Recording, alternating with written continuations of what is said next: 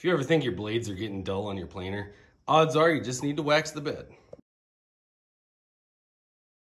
Now while that's going, let's just talk about what I'm using. I just use Johnson's Paste Wax, put it on, and then you let it dry and you buff it off. It's no real easy, nothing to it. Most people think their blades are getting dull because their wood's getting stuck, and it's actually not that. It's usually your rollers are dirty or that your bed is just not waxed properly and then the wood's sticking. Your blades are probably still good. I mean, these blades have probably seen 600-700 board feet of cherry, oak, maple. So these are some cheapo blades too that I've been testing out to see how they'll go with this planer.